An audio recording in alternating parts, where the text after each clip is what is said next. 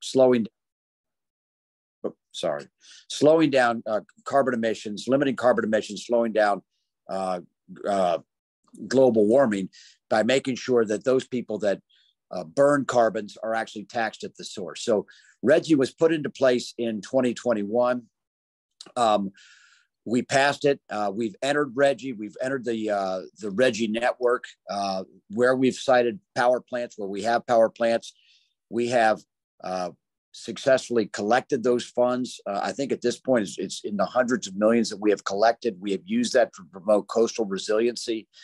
We have all sorts of flooding issues in Virginia.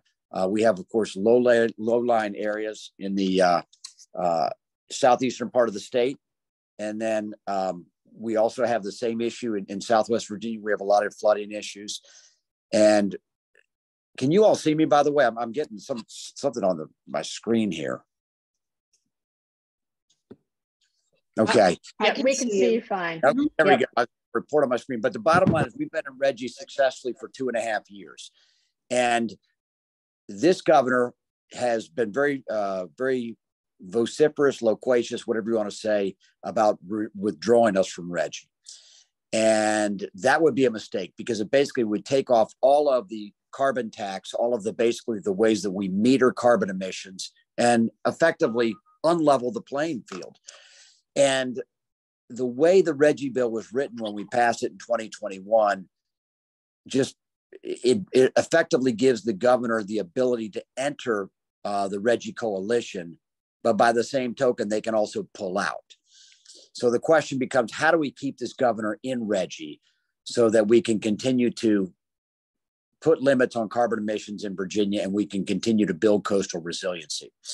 And so I will be filing a budget amendment and it'll pass through the Senate and be part of the Senate budget, which will say that Virginia will stay in the RGGI network, that we will do that as part of our state policy, that we will continue to collect the RGGI funds, we will continue to allocate them. And I think that's just going to have to be one of those positions we're going to have to take as a Senate to hold this governor's feet to the fire. There might be a situation if we had a Democratic attorney general that we could file suit to keep us in RGGI because that was clearly the public policy of the Commonwealth as articulated in the law in 2021, but we don't have a Democratic attorney general. But that is going to be a battleground. I will simply say the following, that is, look, I've talked with businesses. They may not like RGGI. They may not like paying taxes, but the bottom line is we're in the system. It's become a defined cost.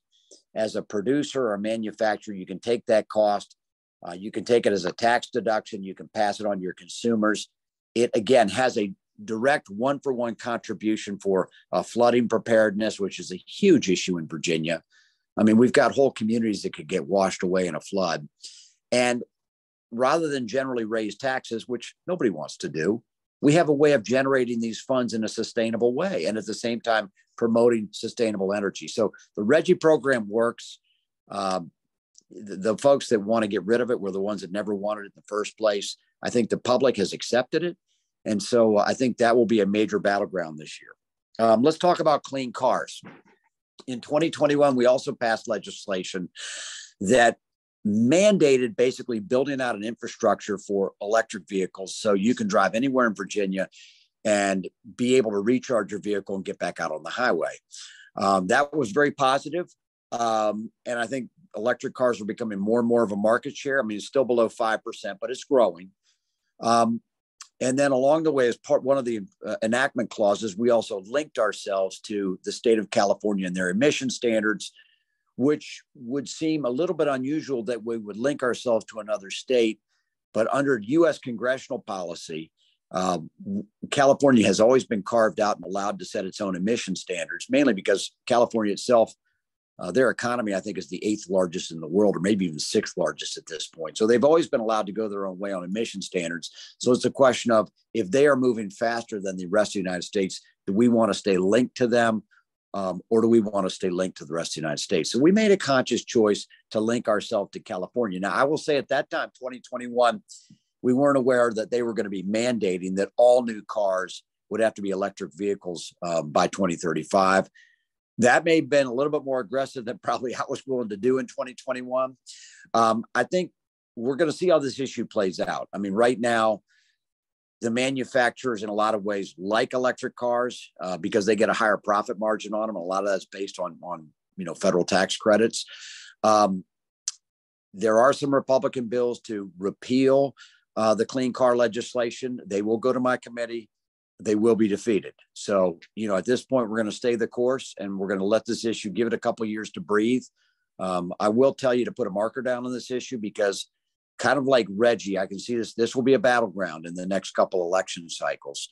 And I'm not usually in the business of following California. I'm very sympathetic to electric cars, the electric car vehicle market. I personally drive a hybrid, so I don't have a fully electric car, but I do agree that fuel efficient cars are the future. But that's going to be a second issue that we're going to address in the General Assembly. The third issue I really want to address was one I brought up when I met with Sharon and the team a couple of weeks ago. And this is the issue of data centers.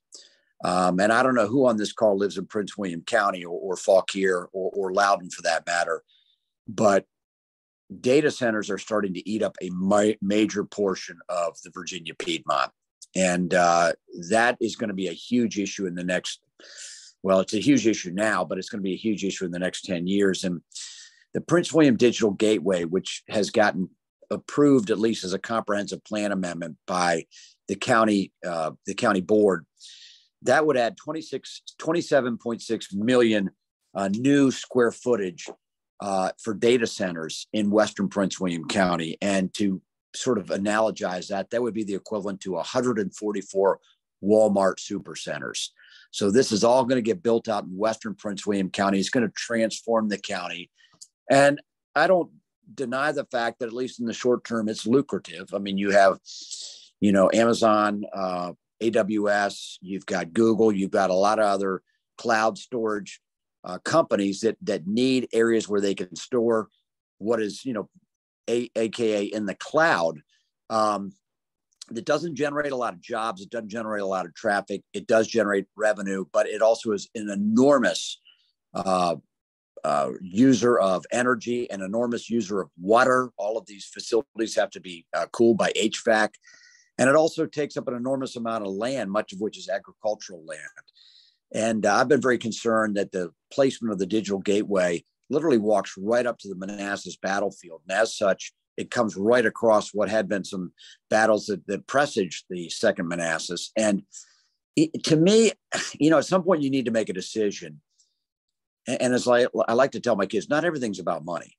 And there are sometimes you have to sort of draw the line. And I will be drawing the line this session, or at least attempting to draw the line to limit the impact of the gateway. And frankly, I'd like to see an exit strategy for data centers. I do not think it's a long-term solution for Northern Virginia. Right now, we have 20% or some incredible total of the world's data centers are located in Northern Virginia right now. And it's sort of the issue we had 30 years ago with trash barges coming into Southern Virginia.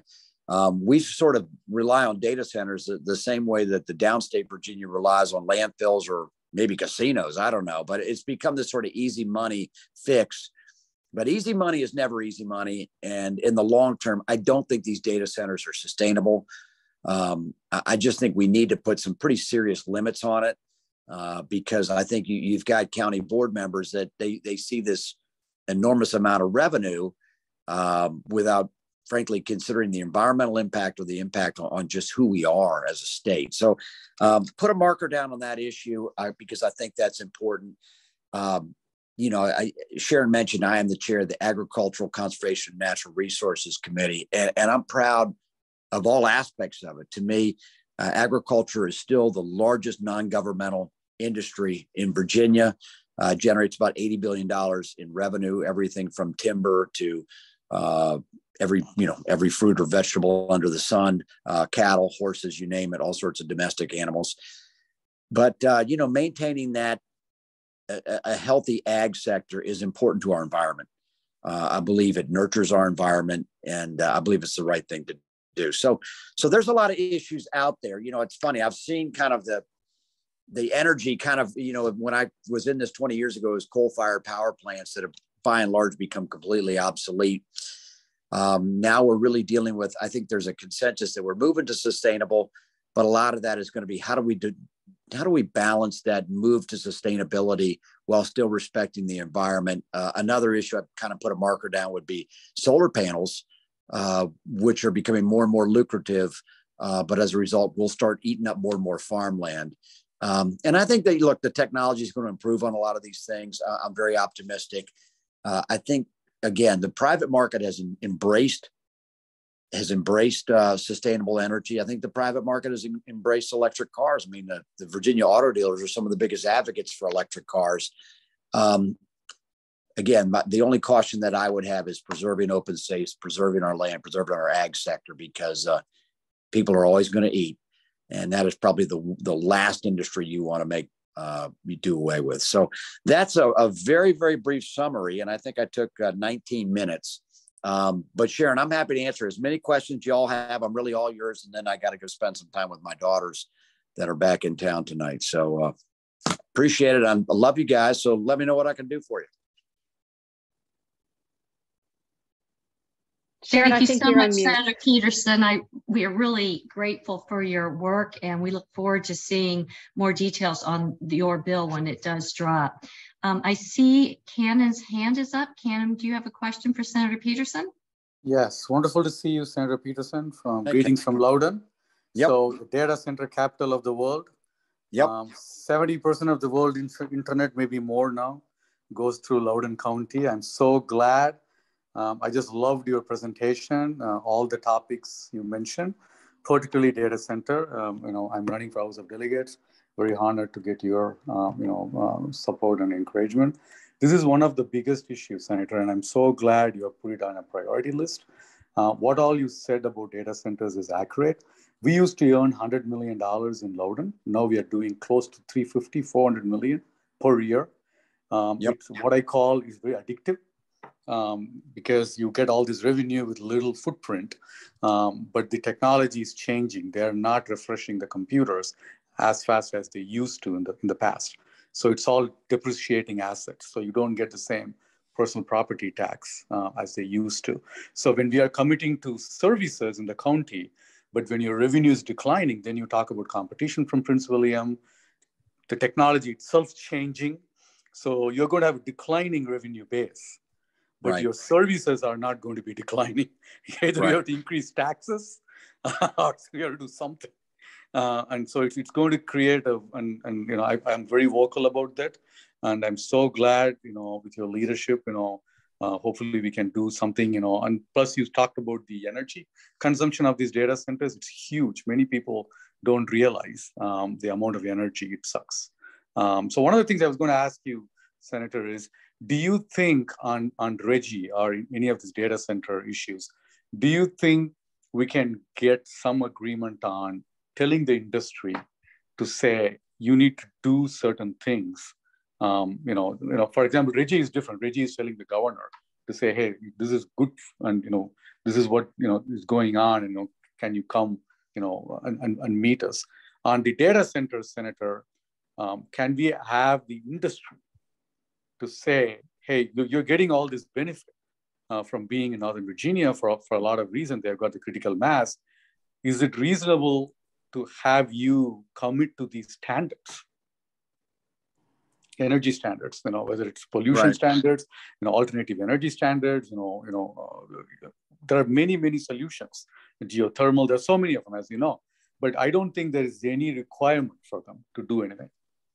Right. And I think, Kanan, first of all, thank you for your question and good luck running for the House of Delegates. I did that in an earlier life. That's quite an exciting thing to do.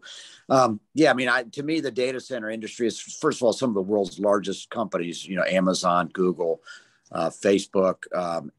And I think it's incumbent upon them, if they're going to site these facilities, first of all, don't concentrate them all in one area. That's what I find so disturbing, is that they're all being front loaded into not just Northern Virginia, but basically Loudoun, Prince William, and Fauquier. And you're right; it is almost like it's like an opioid. I mean, it's just so much money, but by the same token, as the asset depreciates, then the money's going to drop pretty significantly. And you still have all these enormous infrastructure costs, just the power lines alone that are going to come through all these areas. I just think at some point we got to say to them, look, where's the technology going? How do we make the technology better? Rather than treating our land as being cheap and saying, well, we can take a resource and spread it out over farmland, how do we site it in ways that it's going to make environmental sense? For example, for solar panels, how do we put them on school roofs? How do we put them in brownfields? How do we put them in places where we're not taking away land from farming, we're not taking away view sheds, but we're actually putting them in a way where they can go directly onto the grid and be more efficient. And you know what? It may cost a couple dollars more on the front end, but on the back end, we have to save as much open space as we can. And, this economy, this state, it will never stop growing, or, we're continually expanding. And we just have to be much, much, much more efficient in how we use resources. And this is really like I said, the data centers, the solar farms, that will be the challenge for the next decade, in my opinion. Thank you, sir. Thank you, sir. Okay. I think we have time for one more quick question, Francesca. Hi, Senator Petersen. I've been a grassroots activist, and now I'm working also in policy with different sustainable agriculture groups. And I don't really have a question for you. I'm just trying to get you while you're here. You're going to miss my presentation, but you definitely did a great preview for me about farmland preservation, saving open space, talking about agrivoltaics. So I'm going to connect to your office afterwards, like tomorrow. Who is the best person, your legislative assistant, to get your attention on this? Okay, send it. My chief of staff, Kathy, had a tragedy in the family, so she's handling that right now. So if I would send it to Tanya, TANIA @fairfaxsenator.com. So just send it to Tanya, and she'll forward it to me. And like I said, this issue of ag preservation is right on my very, very front burner. So, I'm so happy. Yeah, anyone can send me. I'm all in. I read everything. Okay, well, Virginia Conservation Network, you know them, VCN, they do the Common Agenda every year. They've got a whole bunch of policy agendas that I think you're going to love. So I'll connect with you. Thank you. Well, listen, that's great. Any more questions you need, Sharon, or am I out of time? I think we can let you go and spend time with your family. And we thank you so much for being with us tonight and for your amazing advocacy work. Well, listen, let me just put in a plug. Sharon, first of all, it's great having someone like you who's a lawyer and an expert in this field. I feel somewhat underqualified even speaking on these issues, but I've really enjoyed learning from you guys. And like I said, I'm a glass half full guy. So I'm excited. I'm excited to go back into session. I'm excited about, working with my colleagues on both sides of the aisle to try and solve these issues. And, it's a good time to live in this state, and I hope we're all going to enjoy it. So thanks again, and I'll see you all. Have a Merry Christmas. Thank you, Senator Petersen. Thank you. Thanks, guys. Thank you. Thank you. Great. And thank you, Sharon, for that great introduction. So before Francesca gives her follow-up, which I think dovetails so perfectly with what Senator Petersen just laid out, I'm just going to do a little recap of our priorities for this session.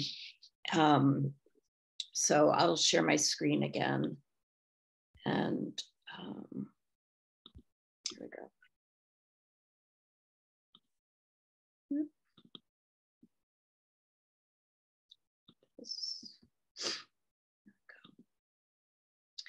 So just to recap, our priorities this session are a little bit altered, I'll say, because it's an extremely short legislative session, and we are expecting such a tough fight for the control of the legislature in 2023. We really want to set it up so that we can provide great messaging for our 2023 candidates.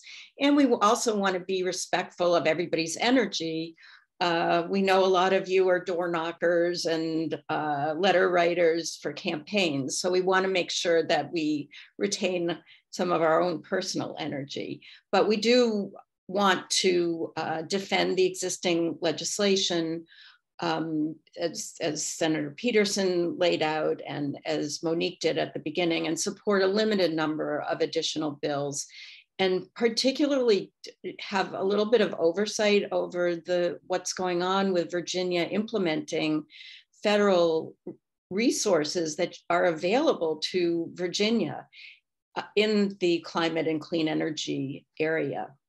We also want to expand our working group footprint. So we're really delighted to have some folks from the Lexington area and Richmond and Charlottesville who are getting more active in our group. So we welcome you. And as Monique said, we'd love it if you all would try to recruit 3 new members to our group. Our legislative priorities, this is really just what I said, in terms of the bills that we would like to support and get your activity on, the fair utility bills and expanding solar. And hopefully after Francesca's presentation, we'll also figure out a way to support climate smart agriculture and farmland preservation. Just a couple of words about what the working group has been doing. Primarily Monique and I have been meeting with legislators and their staffs. We've met with Senator Petersen, of course, Senator Hashmi and Senator Bell's staff. Sorry, I just had a moment there. Also, I'll jump in, Senator Barker and Senator Marsden as well. Yeah. And in all of these meetings, we've been able to successfully get their commitment to stand firm on defending RGGI and the Virginia Clean Economy Act and the Clean Cars standards. All of these legislators are either on the Commerce and Labor Committee in the Senate or the Senate Agriculture and Natural Resources and Conservation Committee. So they are the committees that are really key to controlling the defense of those laws. We've also continued to participate in the coalition meetings. Monique, do you want to just say a quick word about that? Sure. We're involved in quite a number of coalitions, and the groups that are working across the state are trying to be very smart about it this year. So there's a group working on defending the Virginia Clean Economy Act that's, led primarily by Advanced Energy Economy. There's a group working on defending all the clean car standards, primarily led by the Conservation Network. And we're working also with the Sierra Club and Virginia, Clean Virginia, and among others. So our strategy is to sort of plug into the work that's happening already, keep you all informed, and when there's key actions to take place at the right time, we can hopefully use your time well as ours. We've also updated our website page, which is on the Virginia Grassroots site. It's also in the chat, so you can get to this link. So Meredith has been working really hard with our colleagues to get this up and current. And on that page, when you get to it, we do have our calls to action, and we've already started our running list of bills that we'll be tracking. And right now, I believe there's about 7 of them that have been filed. We have bill numbers and the patrons, and we're opposing all of them that have to do with pulling back on the clean car standards. But you'll see more of those pop up on that page. Okay. And I will be introducing Francesca, and Amy. Francesca would like to share the slides from her desktop. So while I just speak for a minute, if you could release your screen and Francesca can share hers. And again, I think it is wonderful that we have this this topic right after Senator Petersen's talk. Francesca Costantino is a policy advocate for sustainable agriculture and local food systems, and she had a career in food security Agricultural Development and Climate Change with the US Department of Agriculture and Energy. And since 2019, Francesca has worked in local food system investment for community development finance institutions in Virginia. So I'm sure that's a whole nother topic to learn about. Currently, Francesca is a policy liaison for the Virginia Association for Biological Farming and National Sustainable Agriculture Coalition. And she's also proudly had a brief stint as a suburban chicken mama. So she has degrees in economics, agricultural development, and business. So I look forward to hearing about the policies that are happening that we'll hear about this General Assembly. Great. Hi, everybody. Can you hear me? Okay, great. I'm really happy to be here. I could not have asked for a better preview from Senator Petersen himself about the importance of this topic. So I'm going to be talking about different General Assembly policy agendas in these 4 topics: preserving farmland, climate smart agriculture, utility scale solar, and agricultural best management practices. And I know our coalition, because I'm part of it too, is really concerned about policy that can help Democrats get elected, really. And so why are rural areas important for progressives? Well, if we're going to get rural people to vote for Democrats, you have to have policy and programs that benefit rural communities. You have to, show that you care for them and care about their issues, and not just a photo op. So one thing that I wanted to convey to the committee: people don't normally think about agriculture when they think about climate. They think about transport and energy, but agriculture has a huge climate impact. It's 10% of US greenhouse gas emissions, more like 30% if you look at downstream like transportation and processing. And agriculture is getting more carbon intensive because it's getting industrial. We've got confined animal feeding operations. We're changing grasslands and forests to crops, and we're producing grain for animal feed with chemical inputs. So agriculture really is a climate solution. Any climate change policy agenda should include it. We want to shift from our industrial monocropped commodity agriculture and go more diversified, local, regenerative, and value added. And farmland, if it's managed regeneratively, it has the same benefits as wetlands, improving soil health, water quality, biodiversity, all of that. Beef gets a really bad rap, and it's really the how, not the cow, because if you're grazing, those pasture grasses actually contain 20% of the world's soil carbon stock. They actually sequester carbon. And there's a great carbon sequestration potential if it's 100% grass-fed beef with holistic management practices. Just some definitions: regenerative agriculture is even more than sustainable because it regenerates our natural resource base. It's a nature-based holistic land management practices that is actually mimicking ecosystem processes and using them in photosynthesis to sequester carbon. And in the agricultural area, that's low till, cover cropping, rotational grazing, composting, things like that, silvopasture, which is trees and pasture. These slides will be available, so there's a lot of detail. There's a YouTube link and some links to other reports that you can read more. Some of you may be familiar with Project Drawdown. It's a fabulous resource which has studied the various strategies for reaching, stabilizing the climate. Agriculture actually ranks higher than electric cars and offshore wind turbines as far as some of the solutions. So you've got things like it's out of 76 climate change solutions, agriculture is higher than is in the top 24. It includes things like silvopasture and managed grazing. And our agricultural land is under threat in Virginia. As the senator mentioned, agriculture is Virginia's largest private industry, and we have fabulous agricultural land. A lot of it is nationally significant, but we are in the top states, the 13th for risk of ag conversion. And especially you guys are seeing it, and data centers is one of the issues, right? In our urban areas, in our major urban areas, we're seeing the loss of the farmland. So the graphic on this slide, it comes from a report that American Farmland Trust and orange box means that in Virginia, our conversion threat is greater than our policy response.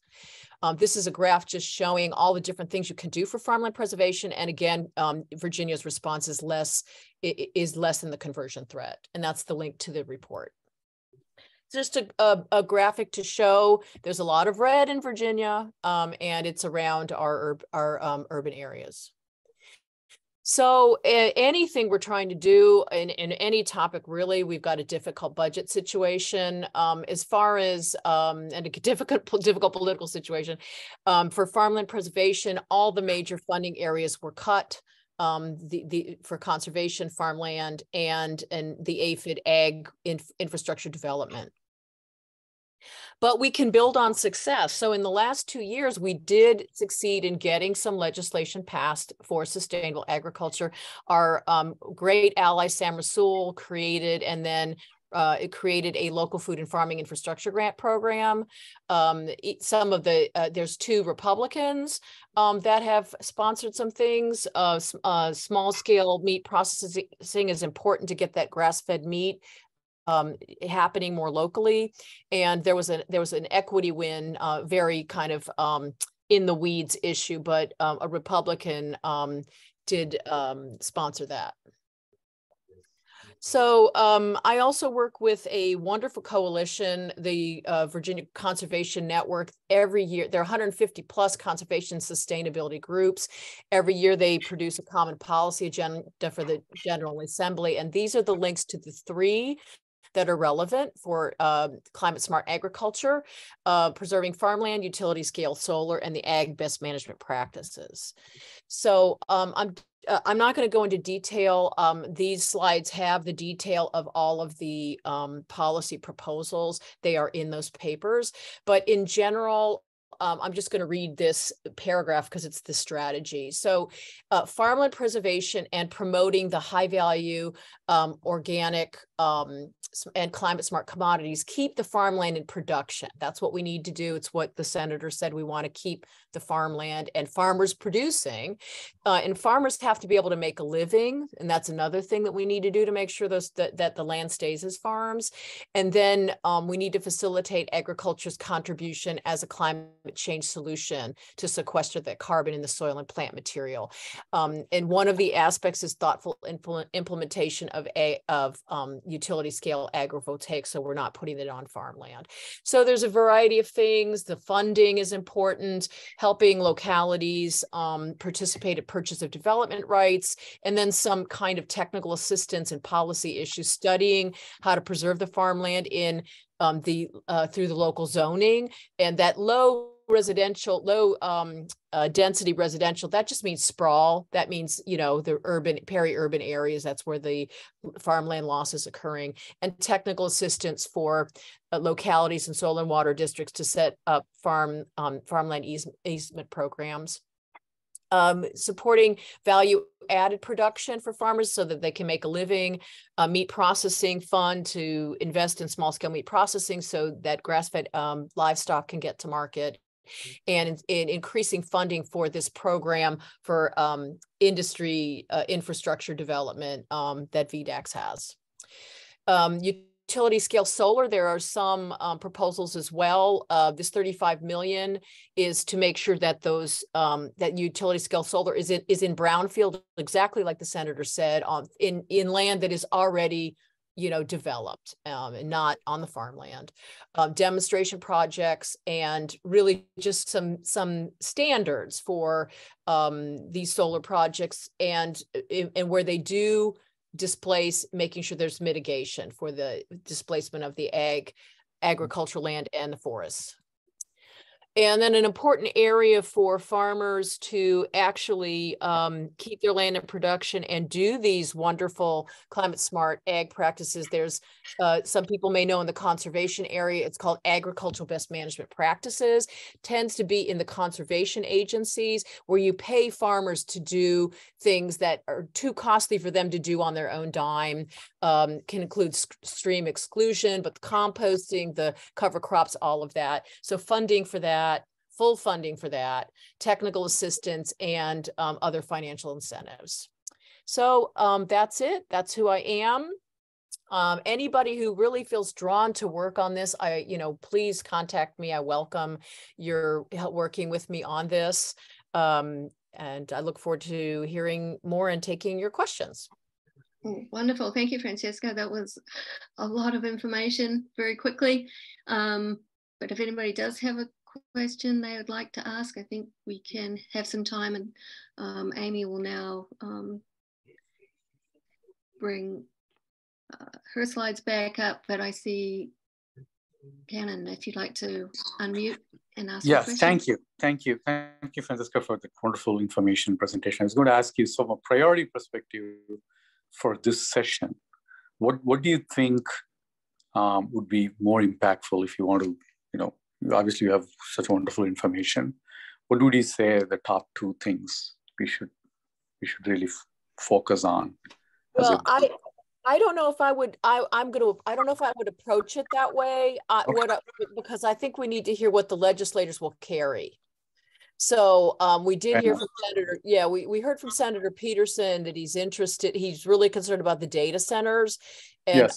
I am too, but I hadn't really thought of that. So that's brought it to my mind that maybe there's something there that we can follow up with him on. I think that's kind of the trick.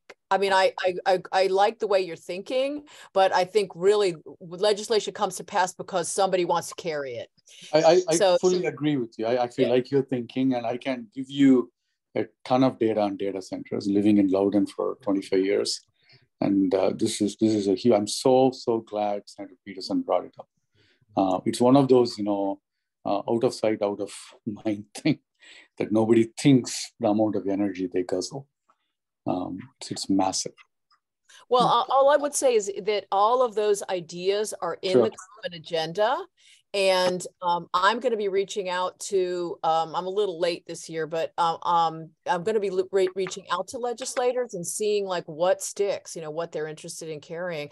It sounds like Senator Petersen is a really great place to start, and we have our usual suspects or whatever. And if there is anything we can collaborate on data centers coming from Loudoun, and this is one of my platforms in my House of Delegate race, I would love to connect with you and see if we can work with Senator Petersen's office. And pull some data. Yeah, I can separate some data. I will again. I can put my contact information in the chat, but also please. Keith Oberg, and I had mentioned definitely I will make sure that you guys get the presentation. Send it to Amy and Meredith, and they can send it around. But it also has my contact information. But I will put that in there right now. And anybody who wants to work with me on this, it's great. It's the normal. I've already done a lot of the heavy lifting. We've got the presentation. I've got talking points. Yep. Really, it's just people approaching their, delegates and senators and saying, hey, we want you to carry some legislation, and seeing what happens. And Francesca, you see Sharon has a question. You know what? I just want to say one more thing, that Delegate Rome, we've had a conversation with, and she's also interested in this topic. Is it possible for us to hold that question, Sharon? I want to make sure that we get through our agenda, and then Francesca, if you can stay on, maybe there will be time at the end for some additional questions. Is that okay?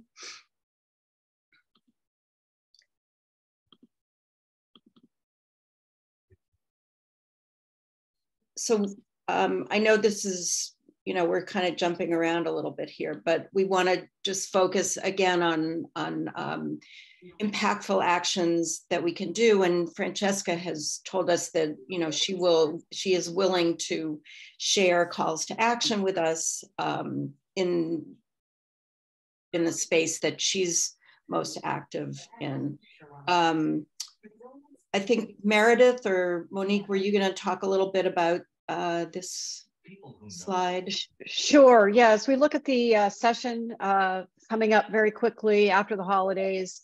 We'll be calling on you to help us. Sometimes it's really great to pull in constituents for key meetings at key points during the process, but certainly as things pop up, and we want to weigh in with the legislators, we'll let you know. We'll have actual calls to action emails. Some of them will be our own, like the one on our site today that you can access, but also through the partners that I mentioned that are running the bills, you know, working with the patrons of the bills. Again, we're asking if you can help us recruit more folks to be part of this working group area so that we can expand our membership, but also for the Virginia Grassroots Coalition overall as we move into this busy election year.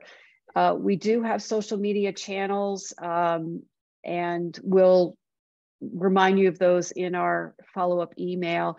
And then the other actions, the specific things that will come up, there will be opportunities to testify before committees and subcommittees as these bills come up. Letters to the editor, we've talked about possibly doing a sort of a letters to the editor workshop so people can be really comfortable with this easy way to communicate. And then lobby days. And we won't be doing our own lobby days. It's a heavy lift, but we will be supporting and helping to bolster lobby days of our key partners. And with that, I'm going to turn it over to Meredith to highlight a few that are coming up. And then if you want to mention a word about opposition bingo, because I haven't played that before, so we'll probably be setting that up as a fun way to track this crazy session. Yes, that version we have up, it was the Senate campaign, kind of in February, and I think we'll have one earlier. The lobby days, we should have an additional slide on, but oh, interesting. Okay, the text is missing, but the January 24th Standing Up for Democracy Day is partners on the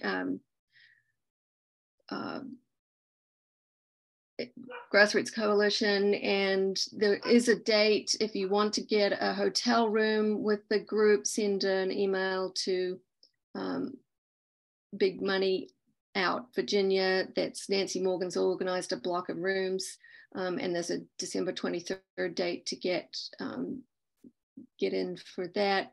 Our main Energy Burden Coalition, along with Clean Virginia, Sierra Club, many partners, is having the January 26th Day for Affordable Energy, and there will be a training virtually the night before, and registration is open for that, and look for links for it in our follow-up. And the Conservation Lobby Day, and I will... That's on January 31st. Yes, it's 8 a.m. to 1 p.m. There's an early bird rate if you register by the 14th of January of $25. So just a date to note for that one. So I also just want to mention that our next Zoom meeting will be Monday, January 9th.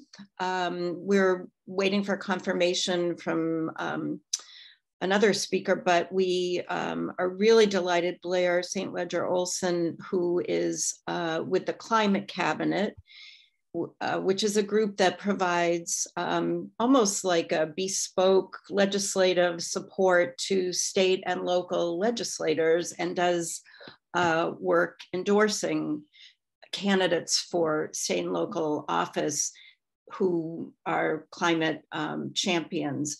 And she's just a dynamite lobbyist and extremely knowledgeable about what's going on with Virginia legislation and policy. Will give us sort of her insider's look at the General Assembly, which the session begins on Wednesday, the 11th of January. So it will be just kind of right before the session begins, and it should be a really exciting, interesting presentation. And with that, I think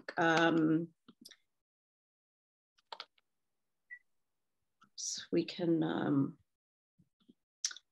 if people now have questions, we're a little over the 8 o'clock, but not by much.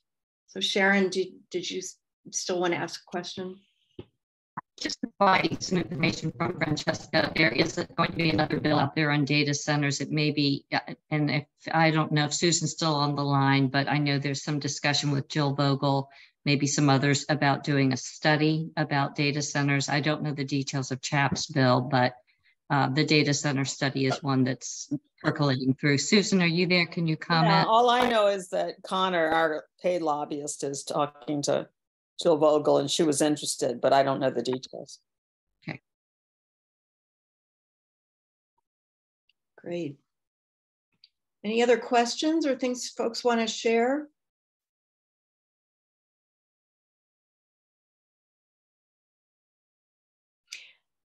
We are waiting for the Air Board, Pollution Control Board, to open up its comment period on getting out of Reggie. So we do plan to share a call to action around that once that opens. And there was a meeting today, we should mention, with the Joint Commission on Administrative Rule in the legislature about the Reggie pullout, and they had sort of a presentation for both sides of the issue, with the concerns and the legal concerns raised by lawyers from the Southern Environmental Law Center. What I heard from a reporter I spoke to earlier today is that they did vote to send a message that they shouldn't be pulling, to the governor's office, that we shouldn't be pulling out of Reggie. So I think the legal battles will continue and become more formal should they continue this process with the comment periods and the filing of the regulation. Right, just, to follow up on that, Senator Petersen did mention if we had a Democratic Attorney General, they would file a lawsuit to, force the governor to stay in Reggie. But a lot of the groups like the Southern Environmental Law Center and Sierra Club and others will likely file a lawsuit to basically declare this regulatory attempt to withdraw from Reggie, to declare that invalid. So I saw Susan had her hand up. Yes, I was curious. Did they record that meeting today? Do you know, Monique?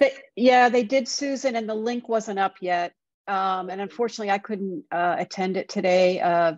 So I'm watching for I'm watching for the link, and it'll post. I noticed they had some, it looks like there's maybe a couple of days lag till they post it, but we could send that out to the group as well. Yeah, I think it might be really interesting because Senator Deeds was really gonna manipulate the circumstances, I think, to make the point that we need to stay in, that we legislature passed the law and we need to stay in Reggie. Yeah. And then for Francesca, I know you said that, it's not the cow, it's the how. And I have a huge problem with CAFOs. How do you get the farmers to change the how? Well, I think a lot of them want to change. It's just the whole system is set up for industrial agriculture.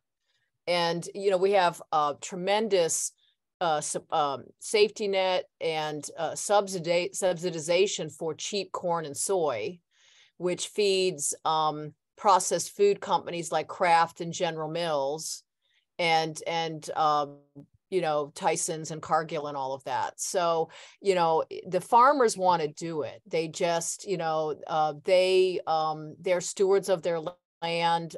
They like most of them want their animals to be treated well. I mean, I think there's a lot that want to do it. It's just the incentives, the whole system is stacked against them.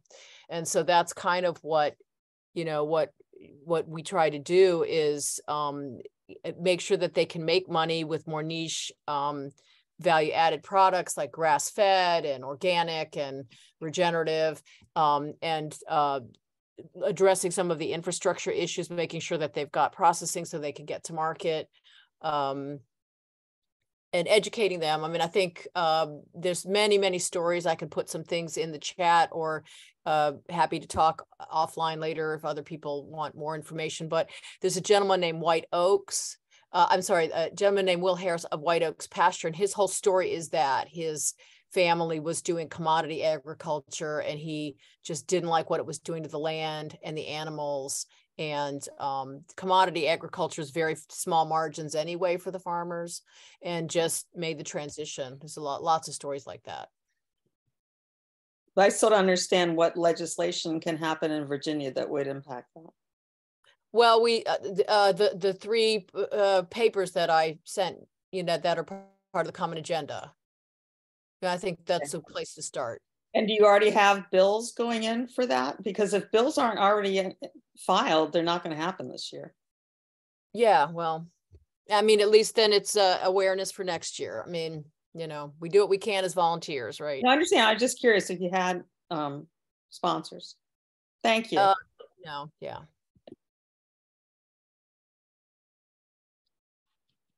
Okay, great. Cannon? Can you guys hear me? Mm-hmm.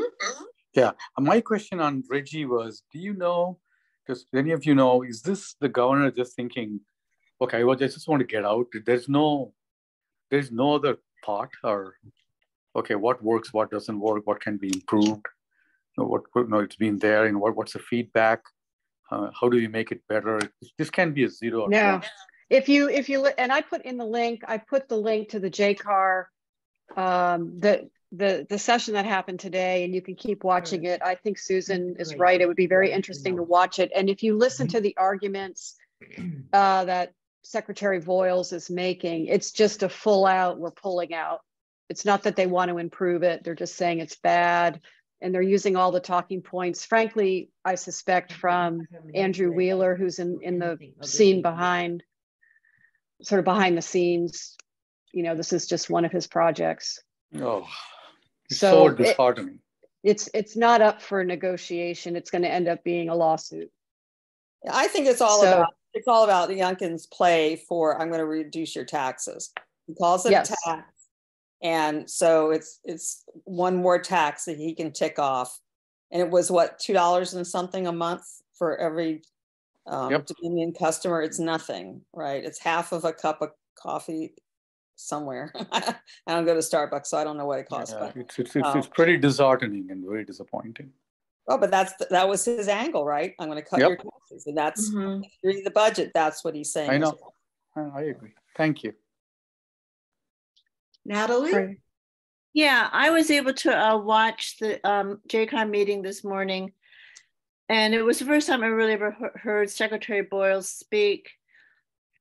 And the few times I've attended Republican Party meetings, or just Donald Trump, listen to Donald Trump, it's the same old game plan. You spout off misinformation and falsehoods, and you say it enough times, and then it's truth. The claims that Secretary Boyles made was not backed up with any kind of documentation or evidence, completely baseless. But then SCLC did a great job of refuting the arguments they made, but it was just really appalling.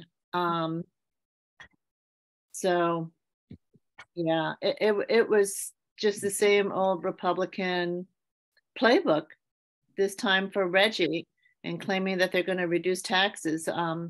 So some of the really bad claims they made was that Virginia was reducing its greenhouse gas emissions before entering into Reggie, and that Reggie is not going to be able to reduce greenhouse gases. It's not going to be able to create funding. And, everybody here knows that's, BS. And SCLC was, I guess they had seen the claims before, and so they were able to refute them right away. So anyway, it was really disheartening. And I don't know if he's still acting secretary, but he was representing the department. So Yeah. And just so you know that we had already seen a preview of this with his presentation to the air pollution board, and I assumed it was going to be pretty much the same presentation. So we did file a comment letter on behalf of Virginia Grassroots Coalition, so under my, Amy, and Meredith's names, so this working group could sort of register our concern, and we'll, once that's posted, that becomes part of the public record with this JCAR proceeding, because we felt the same way, Natalie, even before we heard what he was going to say, because we figured it would be a repeat. And there were about 800 or so comments filed in the preliminary proceeding. Like 750 of them were against pulling out of RGGI, and from a lot of reputable organizations and experts. So they disregarded that in the air board meeting, completely disregarded that. So. Okay. Anyway, we will be watching, because there could be legislative, there's very likely going to be a straight out bill just to pull out. That's been raised in the past that we will oppose. So we'll be keeping an eye on the legislative side, but we'll also be keeping an eye on the regulatory process and let you know when you can weigh in again. Susan, do you have something else?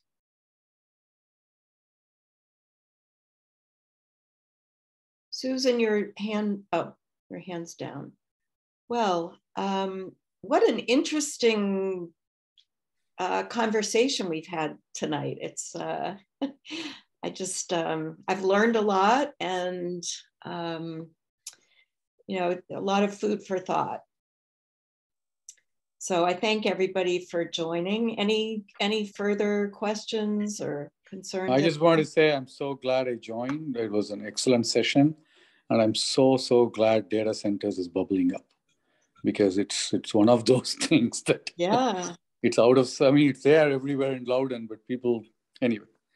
And so then you talk to everybody, oh, it's great, you know, less number of foot traffic, 100 employees per building. Excellent. But behind the scene, it's this. Anyway. So my understanding with data centers is that Chap has submitted a bill so that there's something in for drafting. Yes, and I follow up with him. One of my but my understanding is that he did not plan to carry the bill. Yeah, I don't know. So so if people have sponsors, they think yes. You know, if somebody puts it in for drafting, somebody else can pick it up and run with it, right? It's a great point.